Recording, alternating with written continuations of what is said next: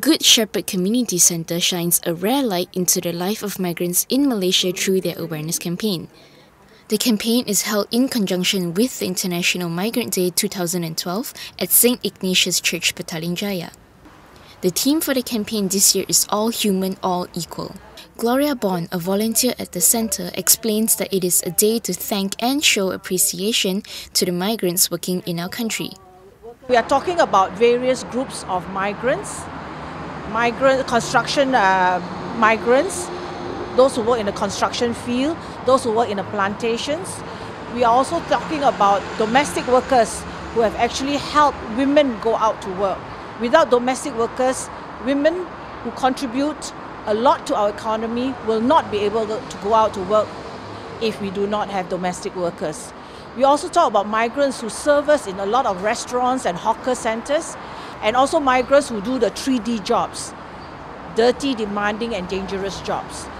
And it's just a day to thank them for their contribution in our country.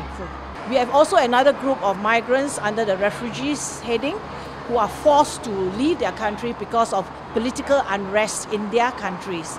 So we are actually addressing migrants in this way. To highlight and appreciate the migrant workers in a creative manner, the organisers decorated a bus depicting their lifestyle. The exhibition is an eye-opening experience for visitors to know how the migrants contribute to the growth of the country's economy through various sectors. She says that migrants should be treated in the same manner as any Malaysians would treat one another. Besides that, she also said that it is little things that we do that goes a long way in showing appreciation to the migrants. We can show our appreciation by respecting their rights, and for them to observe their religious obligations, for example. Some of them need to go to church, you must allow them to go to church. Some need to go to mosques every Friday, you must allow them to go. So these little things, I think, can go a long way. Father Andrew, the parish priest of St. Ignatius Church, praised the Good Shepherd sisters for their keen interest in the migrant community. To add more cheer and fun to the campaign, St. Ignatius Church organised special performances by the migrant community. Young children entertained the crowd with singing and dancing acts, while others set up stalls to showcase the products from their respective countries.